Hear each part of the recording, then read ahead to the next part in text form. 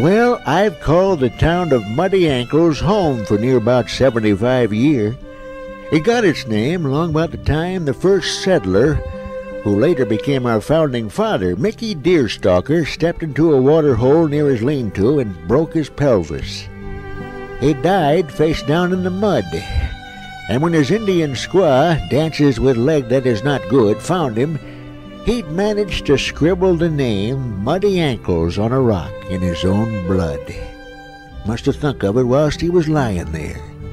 Anyhow, as was the custom in them days, Micky's body was stuffed with sun-dried straw and painted blue.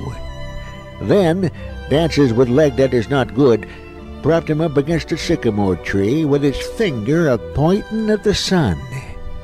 The story goes that he stayed in that same position for near a week.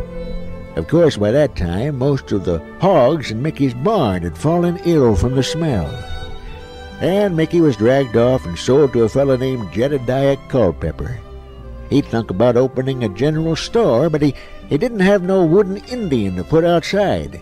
Well, that's where Micky came in. A little fresh paint, a little lye, a haircut, and a loincloth. And Micky spent the next 20-some-odd year a-pointing at Fat Ethel's bordello across the street. I later found out Micky was a virgin, so the irony was a little hard to swallow. But the years went on by, Christmas melted into Easter, and then summer, and finally the chill kiss of the autumn winds began to blow. Winter's a-comin', we'd say to each other, and this one's a widow-maker. Time to chop them trees till your hands blacken and them spider blisters start a-poppin'. Mountain life was as simple as it was treacherous. Wood for the fire and you live. No wood, well, there's a place for you in the town cemetery next to the Dorsey twins and Gabby McAllister. Yes, sir, that there graveyard was a-growing near about as fast as the town.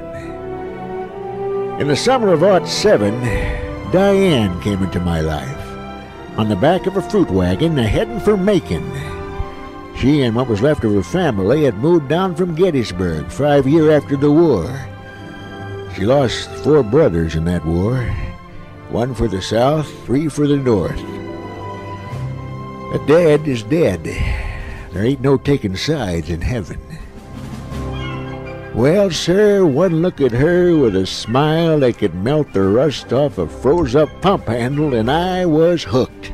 Hooked tighter than a one-eyed river trout with a mouthful of fish line, I was.